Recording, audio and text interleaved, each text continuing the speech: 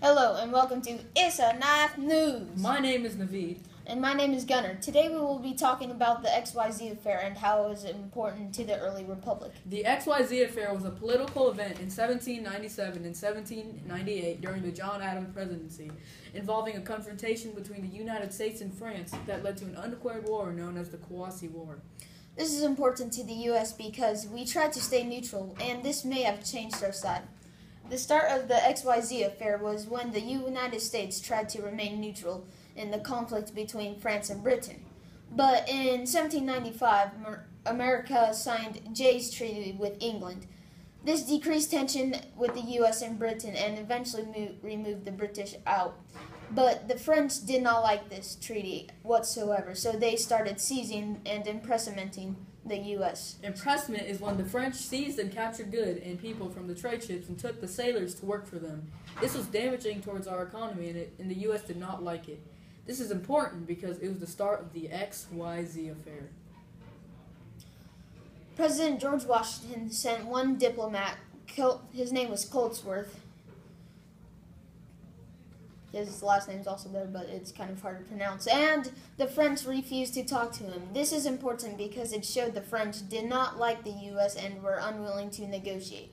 Over time, the French seized a substantial number of U.S. ships, and John Adams, who recently became president, sent a 3-member delegation to France, which consisted of Coltsworth Pinckney, John Marshall, and Elbridge Gerry. But because the U.S. was strongly ruled by Federalists, Gerry was objected to be put in the group. Francis Dana was chosen instead, but he declined. So John Adams put Gerry on the group anyway without consulting with his cabinet and introduced the idea to Congress. He gave a speech to Congress where he said they needed to fight the nation's neutrality and to expand the United States Navy, but he did not want to start a war with France.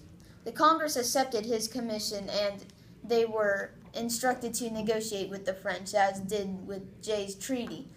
They were also told not to accept loans, but to cope with the payment deals. Marshall and Pinckney were Federalists, and Gerry was like George Washington and did not support political parties. The differences between the Federalists did not trust the French, but Gerry was willing to negotiate.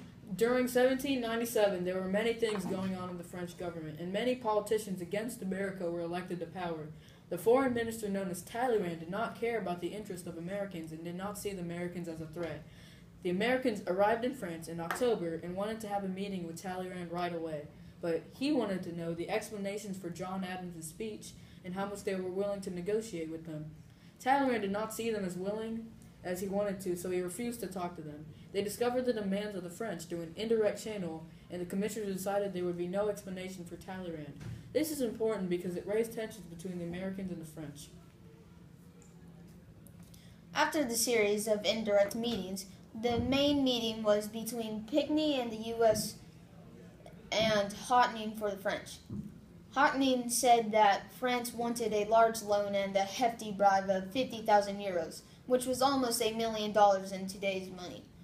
After Houghtening told the demands to the entire commission and quickly rejected the demands, a week later they repeated the demands and threatened them with potential war. And Pinckney famously said, "No, no, no, not sixpence." And after that, they refused to negotiate with the French and publicized what happened. The commissioners soon discovered that only unofficial channels were open to them. Over the next several months, Talleyrand sent a series of informal negotiators to meet with and influence the commissioners, many of which were struck down, and Talleyrand made his final try in November at a dinner to change the unwillingness of the Americans to pay the bribe. Throughout time, Talleyrand tried to talk to Gerry, who was open to negotiation, and stopped talking to Marshall. In March, all 3 commissioners met with him, but there was no progression in the negotiation despite French dropping the loan. Pinckney and Marshall left France in April because they weren't allowed to talk to them. Gerry wanted to leave to show unity with his commissioners, but if he left, the French said that they would declare a war and he didn't want that to happen. Gary remained behind, protesting the quote-unquote impropriety of permitting a foreign government to choose the person who should negotiate. Gary resolutely refused to engage in further substantive negotiations with Talleyrand, agreeing only to stay until someone with more authority could replace him, and wrote to President Adams requesting assistance in securing the departure from Paris. Talleyrand eventually sent representatives to the Hague to reopen the negotiations with William Vans Murray, and Gary finally returned home in October 1798, a year after he came to France. While the American diplomats were in Europe, President Adams considered his options in the event a failure. His cabinet urged the nation's military to be strengthened, including a 20,000-man army and an acquisition or construction of ships for the Navy.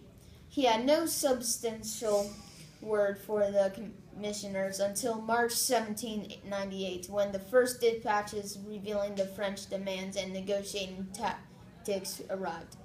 The commission's failure was duly reported to Congress, although Adams kept secret and mistreatment. A lack of recognition and demand for a bribe of the diplomats, seeking to minimize a warlike reaction. His cabinet was divided on how to react. The general tenor was one of hostility toward France, with Attorney General Charles Lee and Secretary of State Timothy Pickering arguing for declaration of war. The French position became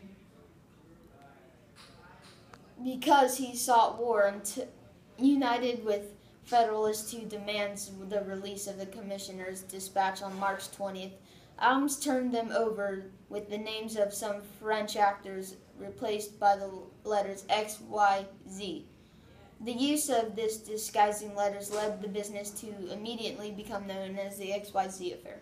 When the news reached France of the dispatches and ensuing hostile reaction, the response of the French was furious. Talleyrand was called to the Directory to account his role in the affair. He denied all association with the informal negotiators, and he enlisted the assistance of Gary in exposing the agents, whose names were been taken away, which Gary agreed to participate in.